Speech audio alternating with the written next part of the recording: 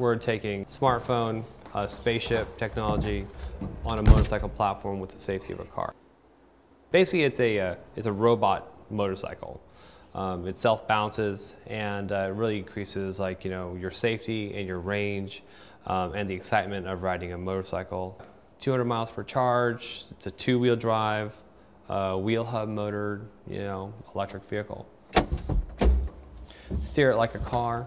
You sit in it like a car. You have pedals like a car, but the robot side, it takes your steering input and leans you into turns, a lot like a jet fighter. So as you can see, full electronics in here. And this is actually our real gyro right here, if you want to take a look at this. The gyroscopes inside basically output around 1,300 foot-pounds of torque. So you basically need a baby elephant to knock it over. It's a lot like a CMG or a control moment gyro. The International Space Station and most satellites use the same orientation technology. We've just kind of taken that and made it commercially available. There are servos and there are gyro motors, there are traction motors, but sensors like an IMU, IR sensors. There's actually a lot of temperature and heat sensors, a myriad of sensors that actually all feed data, and that has to be processed. And through that process, a command to the gyros to tilt and lean the vehicle to keep it balanced or either to lean into a turn, all, it's very dependently based on our processing system. The prototype that we have now uses two i7s. At our end product, we should be using something that would power a smartphone today. One of the hurdles in our development is having the vehicle actually be more aware of its surroundings. So it's kind of like putting AI, but also having good sensory perception of the road, of any kind of external influences or disturbances, and having that all get computed and processed to allow for stability in all scenarios. On the heads-up display, you can see battery life, range, how much left you have in your possession budget. It's kind of like your artificial horizon.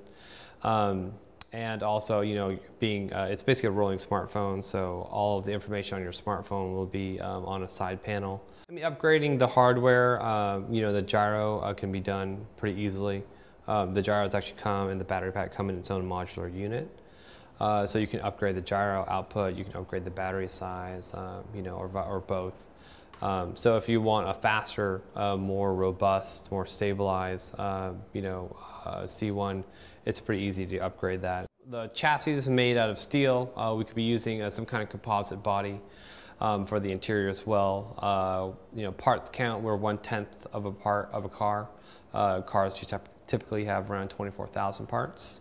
If you drive an Audi, it's 40,000. We only have 2,239. So it's pretty easy to manufacture. That's why we can make it affordable. In our audience, urban professionals, tech junkies, they have to have the first thing. They commute, they have a professional life, they still want to have fun, and they want to have the first best thing, but at an affordable price.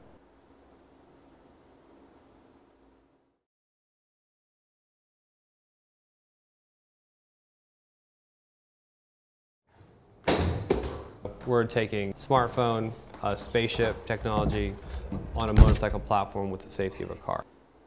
Basically, it's a robot motorcycle.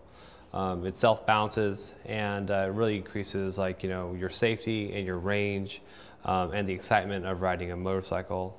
200 miles per charge. It's a two-wheel drive, wheel hub motored, electric vehicle. Steer it like a car.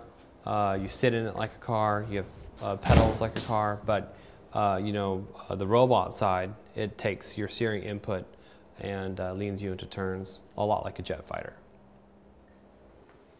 So as you can see, full electronics in here. And this is actually our real gyro right here, if you want to take a look at this. The gyroscopes inside basically output around 1,300 foot-pounds of torque. So you basically need a baby elephant to knock it over. It's a lot like a CMG or a control moment gyro. The International Space Station and most satellites use the same orientation technology. We've just kind of taken that and made it commercially available. There are servos and there are gyro motors, there are traction motors, but sensors like an IMU, IR sensors. There's actually a lot of temperature and heat sensors, a myriad of sensors that actually all feed data, and that has to be processed. And through that process, a command to the gyros to tilt and lean the vehicle to keep it balanced, or either to lean into a turn. All it's very dependently based on our processing system. The prototype that we have now uses 2 i7s. At our end product, we should be using something that would power a smartphone today. One of the hurdles in our development is having the vehicle actually be more aware of its surroundings. So it's kind of like putting AI, but also having good sensory perception of the road, of any kind of external influences or disturbances, and having that all get computed and processed to allow for stability in all scenarios. On the heads-up display, you can see battery life, range, how much left you have in your possession budget. It's kind of like your artificial horizon. And also, it's basically a rolling smartphone, so all of the information on your smartphone will be on a side panel. Upgrading the hardware, the gyro can be done pretty easily. The gyros actually come, and the battery pack come in its own modular unit. So you can upgrade the gyro output, you can upgrade the battery size, or both. So if you want a faster, more robust, more stabilized, C1, it's pretty easy to upgrade that. The chassis is made out of steel. We could be using some kind of composite body for the interior as well. Parts count, we're 1/10 of a part of a car. Cars typically have around 24,000 parts. If you drive an Audi, it's 40,000. We only have 2,239. So it's pretty easy to manufacture. That's why we can make it affordable. Our audience, urban professionals, tech junkies, they have to have the first thing. They commute, they have professional life. They still want to have fun, and they want to have the first best thing, but at an affordable price.